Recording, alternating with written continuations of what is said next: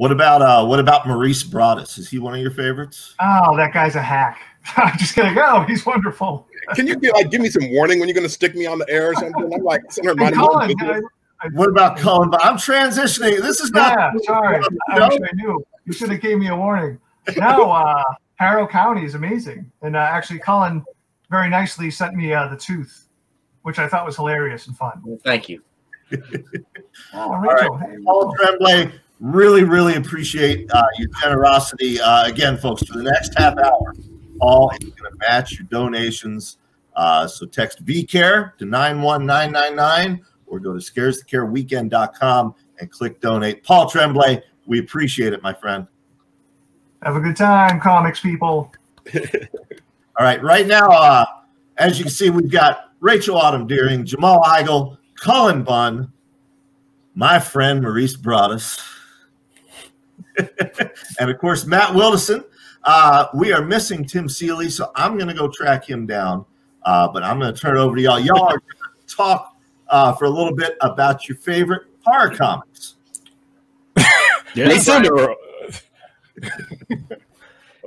Somebody go first. Well, I guess technically I'm supposed to be moderating, so okay. Good job, man. Good job. Yeah, thanks. Well, hey, nice meeting all of you and getting to talk to you for the first time. Hi, Matt. Never got the chance to do this. It's not. Hi, everybody. I am Matt Wildasin. I do all the editing for the like the horror show of Brian Keene, Cosmic Shenanigans, the whole network there, Defenders Dialogue. I can't forget that, or Christopher Golden will probably hate me for the rest of my life. But yes, I do the editing for that, and also my podcast, Grindcast. I'm in the east wing of the Grindcast studio, which is the size of a walk-in closet. And yeah, and I'm also a horror writer. So, and enough about me, though. People were probably more interested in you guys. So we'll start with you, Maurice. Hi, my name is Maurice Broaddus. I'm a horror, science fiction, fantasy author. I have a dozen books out, about 100 short stories. I do some game writing, and I'm excited to have this conversation. Awesome. How about you, Cullen? My name's Cullen Bunn. I am mostly a comic book writer these days. I write books like Harrow County, Bone Parish, The Sixth Gun, and Regression, among many others. Most of which my creator-owned stuff has a horror bend to it. Awesome. Rachel? I'm Rachel Autumn Deering. I write mostly novels these days, but I started my career in comics many years ago. I've written for DC Comics, Dark Horse, IDW, Image. I'm also an editor and a letterer, so kind of a jill of all trades in comics. But like I said, these days I mostly do prose novels. Awesome. And finally, Jamal. Yeah, my name is Jamal Igle. I have been working in comics for 30 years. I've worked for pretty much every company at this point. So I've done stuff for Marvel, DC, Image, pretty much everybody. Cullen and I actually worked together on a story for Aftershock for their Shock anthology. So yeah, not too long ago. Yeah. Awesome. And I guess when Tim gets here, then he can fill us in on him, on himself when he gets in. So I guess who wants to start? Like, who wants to share, like, I guess maybe their favorite horror comic that they've ever read? Like, why don't we start with that one? I feel like that's a good place to start. Anybody want to jump in, or should I just pick someone? Just pick somebody. Okay, I'll pick on Cullen. There we go. Yeah, it's tough, and I have a stack of books here, by the way, that I brought. Same. These are great because I was kind of thinking we're going to talk about horror comics, and there's some that I think are must reads in horror comics, and I'm not going to like Saga Swamp Thing, the Alan Moore Swamp Thing, Hellblazer, things like that. So I won't mention those. But to start, I can tell you about a comic that scared the living heck out of me when I was a kid, and I have been trying to track this comic down for years, and I can't find it. So when I was a kid, I used to really be into the horror anthology books, like the Charlton stuff, like Ghosts, the DC stuff, like House of Mystery, all of those books. And there was one of those stories that I read that was about a little boy that lived on a farm, and his grandfather was always smoking a pipe. And whenever his grandfather would fall asleep, the smoke of that pipe would billow out and turn into this monster and chase this boy all over the farm. And for whatever reason, that story scared me so badly as a kid. And I still credit that story to being why I never smoked in my life, because I'm afraid that a horrifying monster is going to come out of the cigarette or the pipe or whatever and chase me around the farm. But since that time, and you know, many years ago, I don't know where that story was published. I may have dreamed it for all I know, because I've never been able to find it. And I have searched and searched, but that's the scariest horror comic I've ever read. It has stuck with me for decades. Awesome. That's a good one. That's a good one. How about you, Rachel? There you go. Creepy number 63. Yep. Yeah, that's got a stuff. story in it. Yeah, a story in it called Jennifer, written by Bruce Jones and illustrated by Bernie Wrightson. Rest in peace. And it, I don't know. There's something so creepy about it.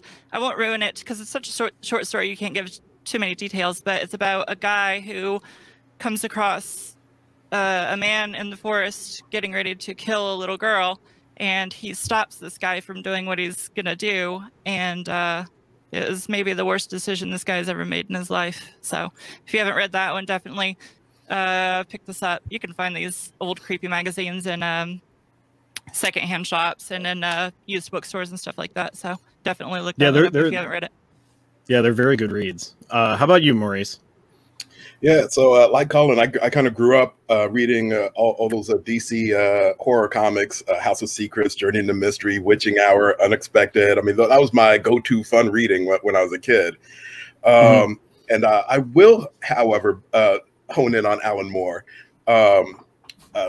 Swamp Thing was critical for me. It hit me at just the right time. I was just thinking through what I want to do as a writer, and then all of a sudden I get introduced to his the American Gothic storyline, which I still consider the seminal Swamp Thing storyline, which introduced us to characters like John Constantine and things like that. So that was actually one of the key works for me. But actually, there were two other Alan Moore titles too. I loved From Hell, his exploration of Jack the Ripper mythos, and then a comic book that some people I don't know if people would consider this a horror comic book. I always did. His Miracle Man run. Oh yeah, absolutely. Yeah.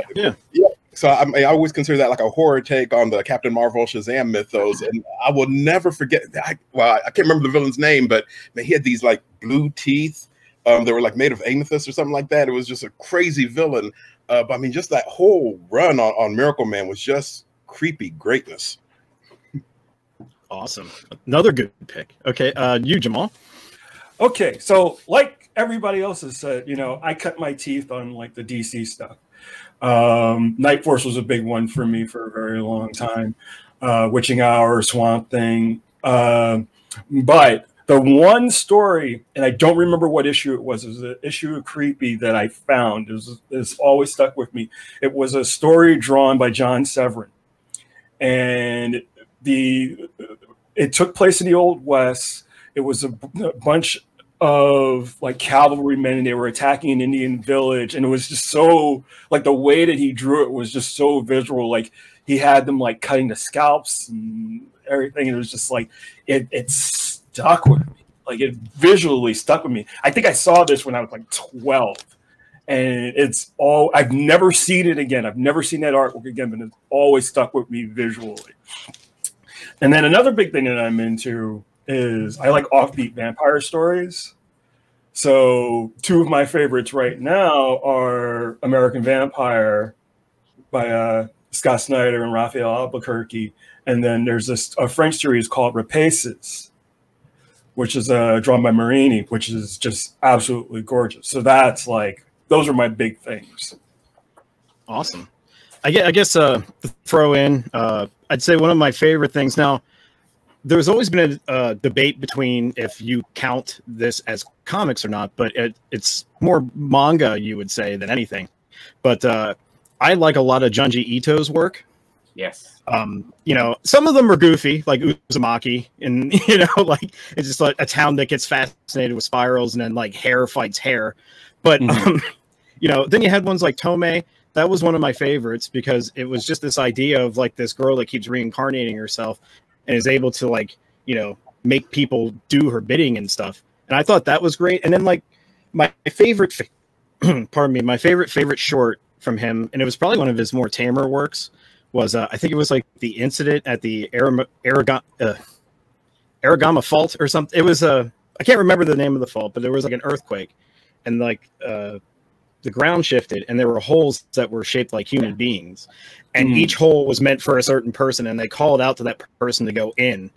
And as you would travel, it just like it would distort your body and stuff. And like at the end, you know, I guess it was like a crew went around to try and figure out where the holes came out, and they found it, and it would twist the people like into these weird like pretzel shapes and everything. It was so cool. But it was like I loved it because I read it when I was younger, and it was just like because of it being tame, but it also like made me think like, wow, you know, like what would people do if something like that just came up out of nowhere, you know, like this unexplainable thing where there's just these holes, and then they're like, well, you know, there's one there for you. Should you go in or not?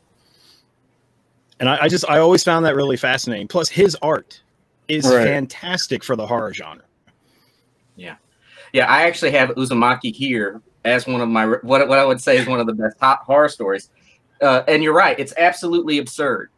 I think that's what makes his stuff so great, is so often it starts with these sort of absurd concepts, a hole in the wall, you know, a hole in a mountainside that's made for different people. But it takes it to these absolutely terrifying directions that, and I think it's always surprising. I think Uzumaki goes into some bizarre places that are great. He does another book called Gaio, where the fish start coming up out of the sea and they have legs. That's a fantastic story. Yeah. He's great. He is.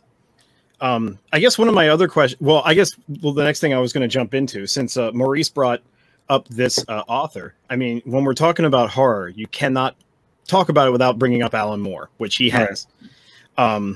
I was just thinking Alan Moore in himself is a topic that could probably take us like a good 20 minutes to discuss of all the stuff he's done. But I wanted to jump into basically when he started dabbling into the H.P. Lovecraft area of horror. And I think like when he started that was with correct, and you guys can correct me if I'm wrong, it was The Gateway. Was that the one that started it, and then it went to like Neonomicon, and then it went to Providence? That sounds right. Okay. But I really enjoyed all of those. Like I got Neonomicon back here on my Mortal Kombat arcade machine.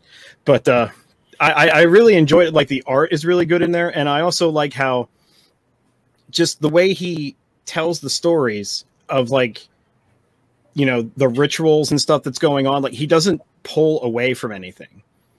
He shows you everything. Right. You know, because like in Neonomicon, there's that whole scene of the woman that they lock away in the chamber with the deep one, you know, and he just does what he wants with her. And in most comics, you wouldn't get away with that.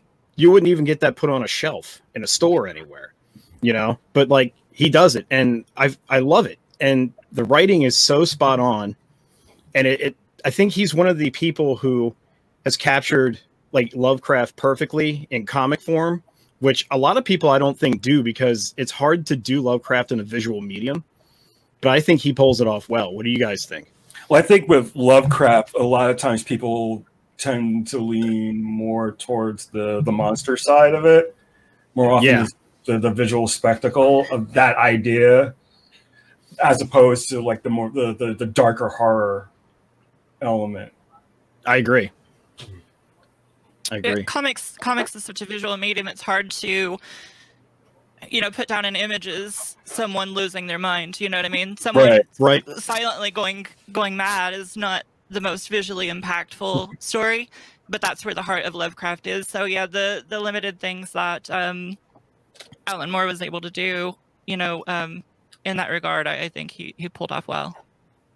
Well, you could kind of, I mean, you could kind of say the same thing when you're trying to adapt like an Edgar Allan Poe story. You know, and I can't even count how many adaptations of like Telltale Heart that I've seen done that never really capture the psychological toll know, the desperation in the actual prose, as opposed to trying to convey that in comics. And you know, even in film, it is very difficult to really like get that idea across. You know, I think with horror, especially, just like it's the anticipation that I think really drives people to horror more than anything else. I think that's why it translates, I think, a little better to prose than it does to comics, but comics does it equally as effective at times. And then there's, you know, like with me, you know, as primarily artist, I mean, I do some writing, but as primarily an artist, I'm always attracted to the visual first before the written word, and then I can dive into the written word afterwards. So it's that, you know, but if I'm reading a story, like I'm a big fan of Caleb Carr, and when I'm reading a Caleb Carr story, the way that he builds one of his novels is just so intriguing to me that, you know, I'm sucked into that the world building and the psychology behind it. Right. And that's hard to translate those ideas unless you're willing to take that deep dive. So when you're talking about somebody like Alan Moore, who is all about the deep dive, like everything that Moore does is intricate and layered in a way that very few comics writers really are able to duplicate. Not that they don't try, they try and they do it to varying successes, but just like having had the opportunity to read an Alan Moore script, you know, it's just, there's a lot there that goes unseen by the average person. So I feel like, you know, with prose and horror, there's always that idea, you know, the deeper layers and meaning that don't really translate as well when you're trying to adapt it to a visual medium. Well said, man. well said. You took the fumbling words right out of my mouth and said it clearly for everybody to hear. I love comics as a medium for delivering horror, because you obviously have the visual element, and it's easier to show someone something scary than to describe something scary, because when people read words on a page, their mind is going to dream up their own version of it. But if you show them exactly what you mean, you know, exactly what you have in mind, I think that there's a big impact there if your artist pulls it off well. And then there's the power of the page turn.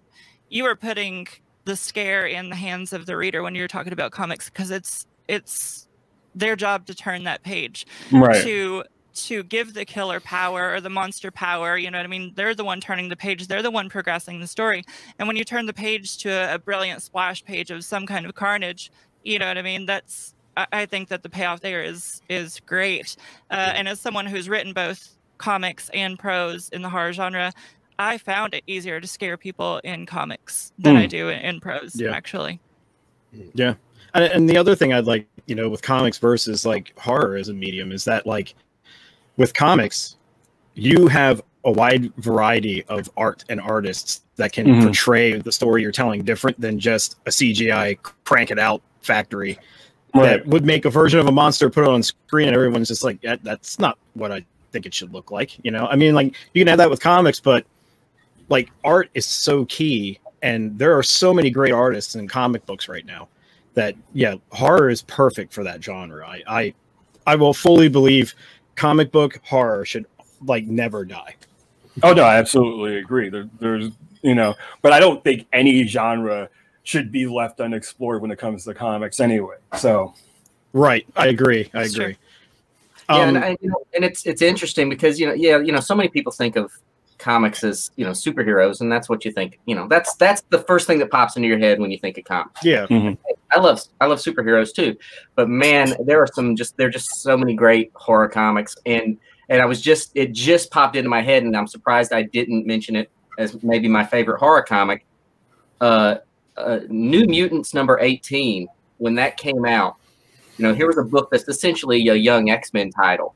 Right. And then New Mutants number 18 came out with the Bill Sienkiewicz art, and it changed everything I knew about comics in just a matter of 20 pages. Everything I had ever thought I understood about comic books and superhero comics was completely changed.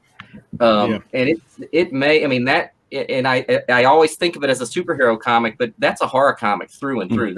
Those 3 issues, especially the 18, 19, and 20, those issues are some of the best horror comics you'll ever read. I mean, it's shockingly terrifying, especially 18, the first few pages of it. I agree. Good stuff. Very cool. So I know we're going to get some questions in here from the chat pretty soon, but I had one question I wanted to ask all you guys. Now, we know that there is a plethora of really great horror comics out there, but what are some of your guilty pleasure horror comics? Like the ones that, you look on your shelf and be like, I own that, but I kind of don't know why I own it. Like. Why don't we start with I'm going to go in a reverse order. Let's start with I usually start with Maurice, so I'll start with Jamal this time. Ooh, okay. My guilt. I don't own a copy of it anymore because I have a 12-year-old who reads comics, and I don't want it to be lying around for her to find. But Faust was my jam for a very long time. It definitely was my guilty pleasure. But I was like really into that style of like black and white horror at that point. Like this is like I was 17, 18, high school. Like, so I was reading Faust and Brat Pack and just like all this like, so there's my answer. It's Faust. Faust. What about you, Rachel? I guess it's more of a publisher than one comic itself, because it's another horror anthology series. But Nightmare, Psycho, and Scream from Skywald Publishing, they're horrible books. Truly, the stories. But the artwork is fantastic because the editor-in-chief of that publishing company was this short guy who apparently carried a snub-nosed pistol around the office, while these people were writing and drawing stories, and he would kind of intimidate people into working for him because they didn't pay very well. And he was hiring a lot of artists from Europe and other countries where comics weren't as big, and he was getting them for cheap. So the stories were horrible, but the art was fantastic. And this guy, this sort of unscrupulous editor running around with a pistol threatening the people who worked for him. I love everything about that, and I just love how sleazy these comics are.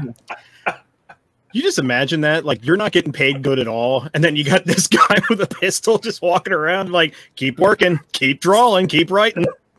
Shockingly, I think we can all imagine it very clearly. Oh, yeah. How about you, Cullen?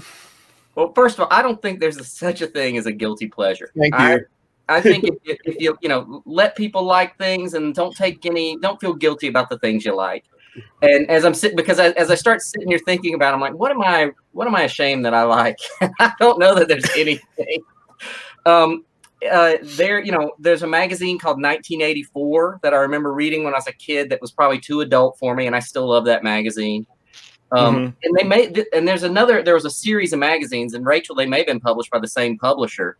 There was like Nightmare Vampire Tales and Tales of the Witches, and the covers were so ridiculously lurid. The vampires always had giant fangs that were just dripping, caked on blood, just dripping off of them, and they were very colorful and bright, and I love those magazines. I'm ashamed I can't name one. I probably have several of them over here on my magazine rack, but I can't see them.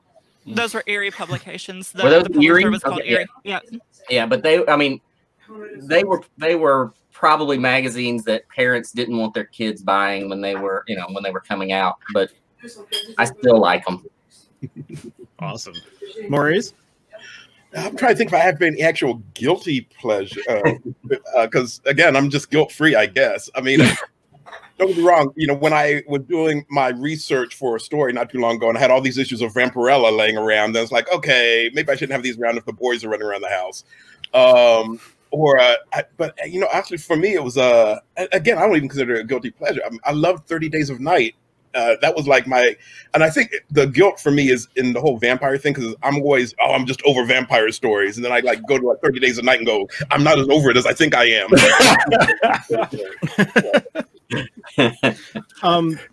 When I thought of this question, I had a couple in my mind. One of the first ones was, now I'm a big video game person. You can probably tell by my background alone, but there was a line of comics that they wrote for Silent Hill.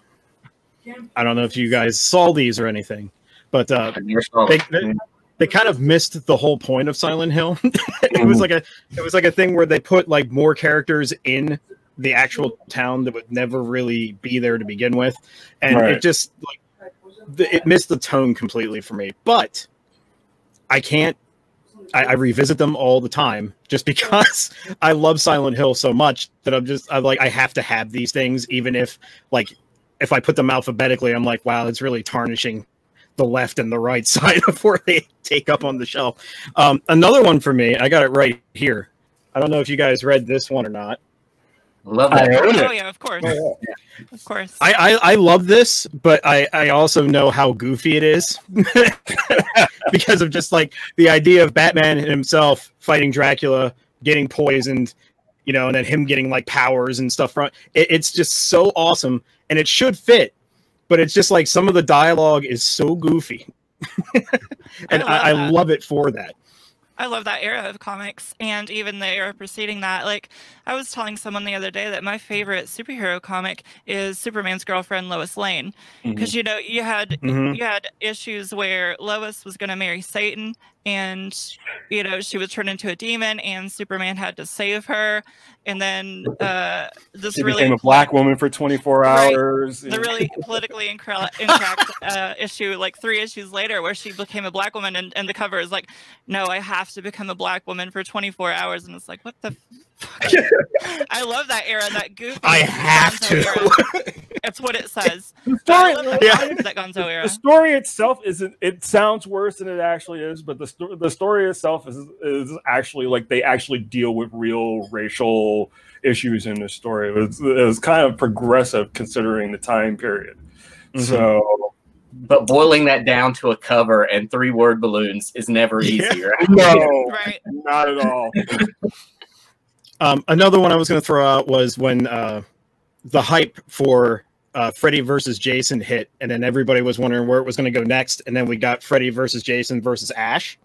Yeah, I think that was like a 6-part series. I think it was like a 6-issue mini. I think, or maybe it was 3. I don't know. But I think there was more than 1 issue of it, unfortunately. I remember. Sorry, go ahead. Go ahead, Matt. No, go ahead, man. No, I was just going to say that I have my problems with anything like ancillary to Nightmare on Elm Street, just because they always seem wildly off the mark, like just completely miss the point of the original movie. So, you know, that's just my thing. I agree with you on that. I like that you have a Nightmare on Elm Street soapbox that you're getting on right now. I could get started, but we don't have that kind of time. Look, I watched. I want to break in and say I got Jamal's back on this. Yes.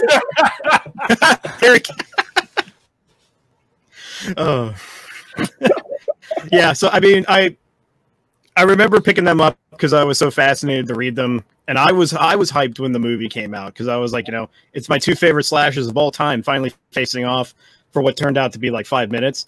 But, you know, then they're like, oh, we're throwing Ash in the mix. And it was like everybody wanted Michael Myers, obviously, but, you know, rights issues and stuff. But diving into those comics, it was even the first one. I'm just like, oh boy. I feel like that series, because I was the same as you, Matt. I was so excited for that series. I really liked the Freddy versus Jason movie. Again, I don't have guilt. And I feel like that comic, it was so important to capture the voices of the actor, you know, especially the Robert Englund and Bruce Campbell. And I think that was hard for them to do in that comic, you know, without them on the screen. And it just never rang true to me. Yeah. And doing licensed properties like that in comics form is difficult too, as someone who's written for like Cartoon Network and Blizzard Entertainment and stuff like that, because the editors often have not seen the source material, you know what I mean? And the people who own the source material have never read a comic. They don't give a shit about comics. They just want the money. And then the writer may or may not have a love for the source material. You know, they're a hired gun kind of. So it's hard to do a licensed material intellectual property like that in comics form and make it true to the original. If you find a really good comics adaptation of something, it's rare. That said, if they do a Freddy versus Jason versus Ash versus Michael Myers comic, I'm first in line to buy it tomorrow. When it comes out. It's funny. I probably will be too, Cullen. Yeah. my head might be lowered, and I'll be staring at my money, wondering if it's worth more than this. But I'll probably buy it too. All right, we got a question popping in here. Some Otter Poet says, "Does the visual medium hinder the horror of ambiguity and existentialism of modern cosmic horror, or are there instances where it works?" So anybody that wants to jump in. I think ultimately it depends on the artist. I mean, you know, I think that there are people who, you know, we've talked about Wrighton, we've talked about Sienkiewicz. I mean, those guys were built for horror.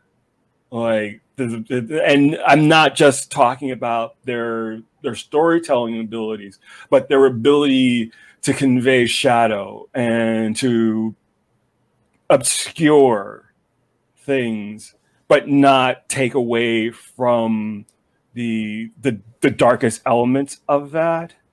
You know, I would even say the same thing about Kevin O'Neill. You know, if you look at like League of Extraordinary Gentlemen or Martial Law, like that, like there's those elements in there as well. So I think there are artists who are really made for that genre. You know, Francesco Francavilla is also another one. Robert Hack is really good. Greg Smallwood is really good at horror as well. So, no, I agree. Yeah. I mean, and especially with cosmic horror, I was thinking there. I think somebody brought it up in chat earlier. And you were mentioning artists. Like, without the art, I think this story you wouldn't be able to even follow it at all, and that's Nameless. You know, because it jumps all over the place. You're you know, sometimes you're way back in the past, and then you're in modern day, and then you're like 5 years ago. Then you're like, sometimes there's like a future, like scene, and you're just, without the way that art was done, you wouldn't, you know, if you wrote that in a novel, I don't think people would be able to follow it. You know, so yeah, the art is very, very important. Yeah, and I think it all depends on someone said earlier, when you think of Lovecraftian and cosmic horror, a lot of people immediately gravitate to, oh, it's Cthulhu, and we got to have and a lot of people, that's what they want. And honestly, there's probably a lot of creators, writers and artists that's how they view it too.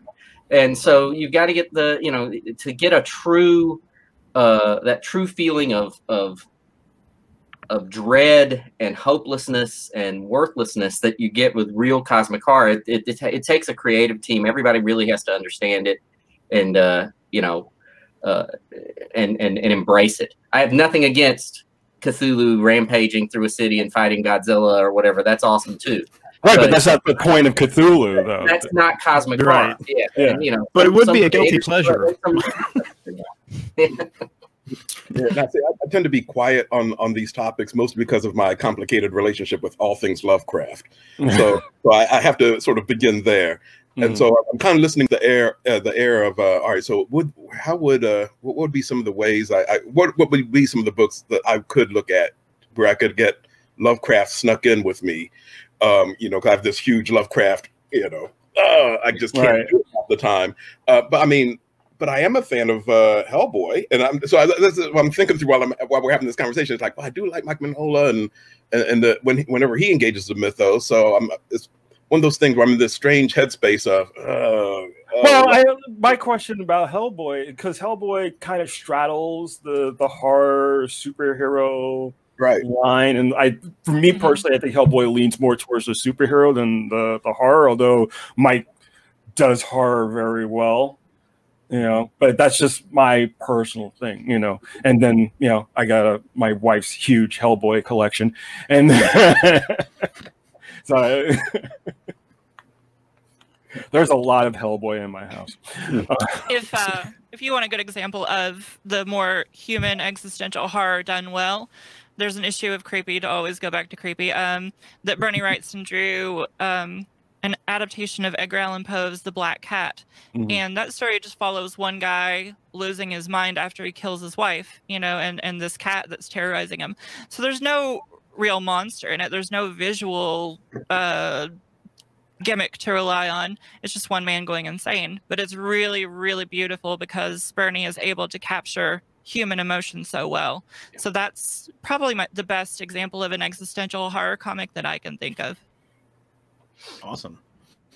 I guess, do I have to ask the man behind the curtain to put up another question, or? There we go. Okay. Well, no, the question's gone. There we go. Victoria, she asked, what modern horror comics, if any, do you read and recommend? I think we talked about a couple. I mean, I guess I kind of consider Providence to be still pretty modern. I think that was like, what was that, like 5 years ago that concluded? Something like that. Yeah, and Providence is a pretty good one to pick up on. Go ahead. Two, actually. I've been enjoying the Basket Full of Heads and The Plunge over the DC, the Joe Hill books. Both of them are actually really, really good. I liked Severed a lot from Scott Snyder. Severed was fantastic. And there's this book some of you may have read called Harrow County. This guy, Cullen Bunn wrote it. It's good. Very good. Gorgeous artwork. I hate that one. I like that one too. It's my favorite. No, I'll double down on Severed's great. The Plot by Mike Morrissey's great. And this isn't modern. It's not, well, it's modern-ish, but I did pull it out because a lot of people have never heard of this. Have you guys heard of The Upturned Stone? No, I have not. All right. So this is a novella. It's fully painted. It's gorgeous. It's by Scott Hampton. It's like a 50-page novella.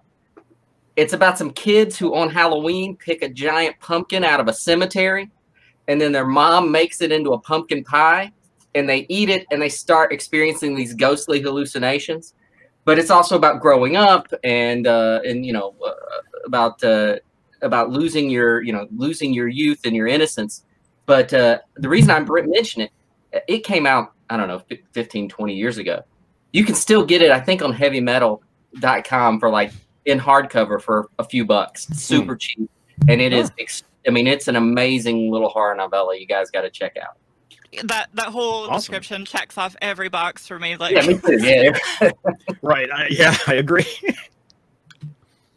What about you, Maurice? You reading anything modern? Recommend anything? Here's my problem. My oldest son is 19 years old. So 19 years ago, I quit collecting comic books because it's an expensive hobby.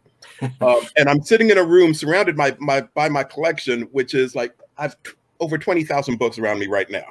So I was pretty good with like, all right, I'm good. I don't need to buy anymore. I'm solid. And then my friends start writing comic books. And I'm slowly being drawn back in. So Cullen I end up buying the hardcover of The Tooth. I'm like, why, Cullen? Why are you doing this to me? And so I'm slowly starting to get back into comics. So I'm actually listening to this portion of the conversation going, all right, I know I have no business buying any more books. However, what sort of exceptions can I start making? So y'all keep going. I'm good. I was going to throw another one in. I read, I think this was also a couple years ago. It was a House of Penance. It was about the Winchester Mansion. Yeah, by Pete Tomasi. Yeah. Yes, that's yep. Yes. Thank you for that, because I am terrible with names. Okay, well, we got another question here from Michael. He asked, any licensed comics you think did well? Have you guys read the Pumpkinhead adaptation? Oh yeah. Oh, man.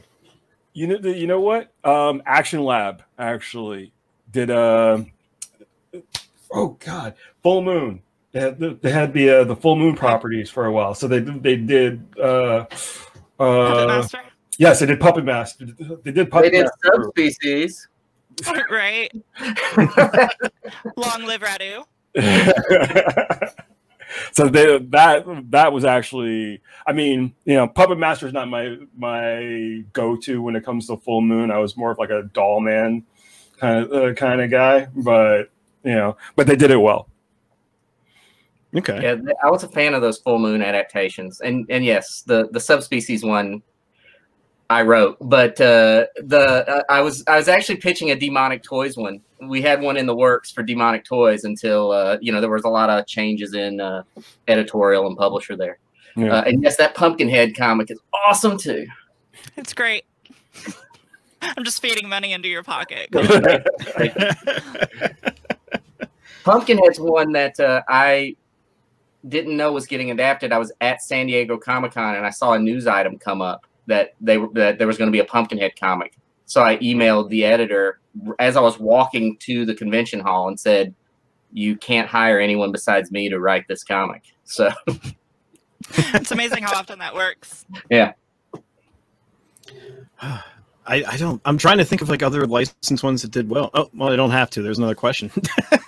So here we go. Another question. Did anyone ever read John Ostrander's Wasteland from DC in the late 80s? I knew about it, but I don't remember reading it. Yeah, someone I can't say asked me about Wasteland not long ago too, and it feels like I should have been reading it, or I probably would have been reading it, but I don't think so. But it comes up a lot. Yeah, it comes up a lot in these horror comic panels. I guess I should write it. None of us read it, huh? Sorry, Michael. I feel bad now. Sorry. Okay. So here, Alfred Guy asks, at Cullen Bunn, I think it was you. Please repeat the name of the pumpkin novella. Thanks. Yeah, it's The Upturned Stone by Scott Hampton, and Heavy Metal Books published it, and it at least recently was still on their website. Awesome. Okay, so we got one from Mike Duke here at Maurice. If you don't mind, digital.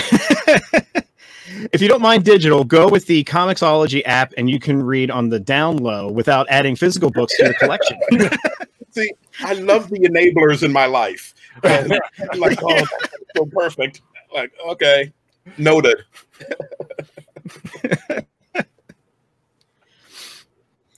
Okay, again from Otter Poet. Does anyone on the panel remember or have any of the Clive Barker comics from when he created superheroes for Marvel? I think it was Marvel. Yeah. Hokum and Hex. Hokum and Hex, yeah. I really, that always jumps to top of mind is Hokum and Hex. But well, the Ecto Kid was the other one. Yeah.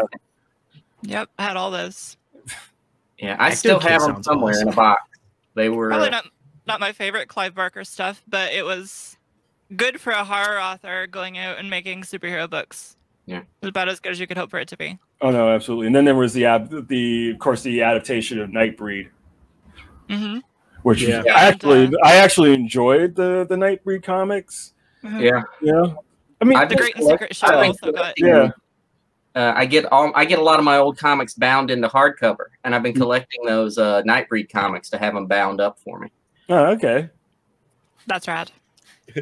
I just have to ask because this was probably around the time when I was just reading superhero comics. But for the Clive Barker ones, did they put that little tag in there about like I've seen the future of horror and his name's Clive Barker? Did they put that on every cover? I'm on the head. I don't remember. Yeah, I don't know. I don't think you can have an IP with him without having that one.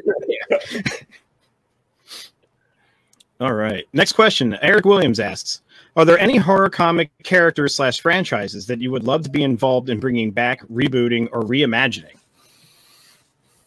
I've already done it. So I was, lucky you. I know. I grew up reading, and the only reason I say that is not to brag, but it's because I've done the exact thing I started out to do.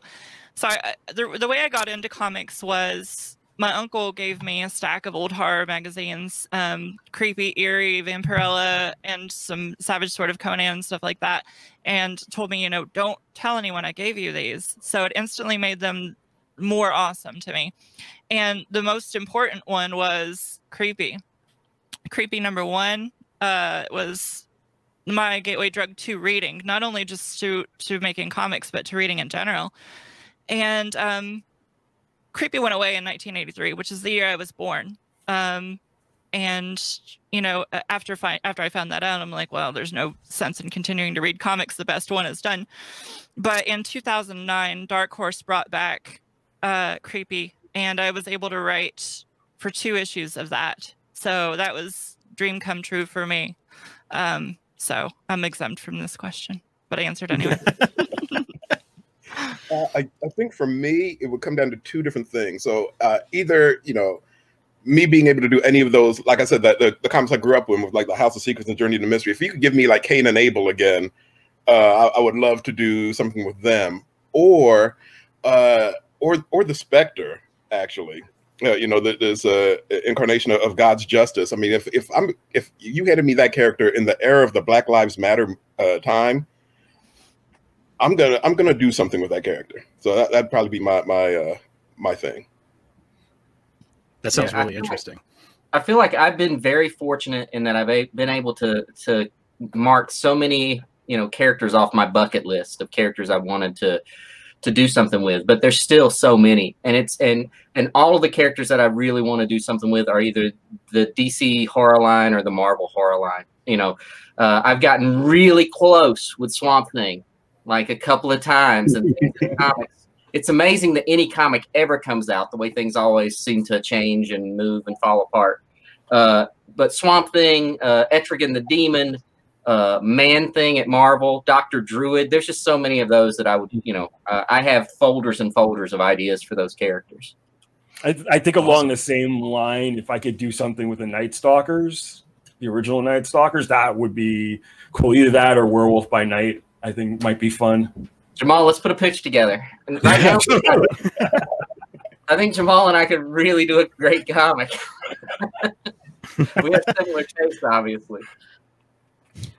So here we got one from Christy Hill. Who's a new voice in horror writing that needs to be more known? Other than Matt Wildasin. Matt Wildasin. Yeah. You took my answer. No, I didn't call it. There are not a ton of new people writing horror comics these days that I can think of personally. No, unfortunately not. Or horror comics in general. Horror comics, like back when I was working on comics full time, I put together this book that Cullen is in, actually called In the Dark. Huge 400-page hardcover book. And all the publishers told me horror doesn't sell, horror comics don't sell, and anthologies don't sell. Yeah. And it's coming over to prose, I've heard the same exact thing. But, you know, there's just not a ton of new people writing horror comics. So it's hard to make a recommendation there. Right. I wanted to throw this in the previous question about anything that you'd like to work on. I personally would always like to get in and write another serious story for The Crow, because I feel like that's something that's been kind of left in the back for a while, and it hasn't been taken seriously because of the movies that have, like part 2 through 4, for example. I don't know. I always wanted to write one where he came back, but during the transition, he ended up having amnesia. So he has to piece together why he's back and what he needs to do before his powers run out. It was just an idea I kind of had. I saw a meme recently. It's awful. Somebody said The Crow is basically RoboCop for goths. Well, that ruined that for me now. That's a guilty pleasure now.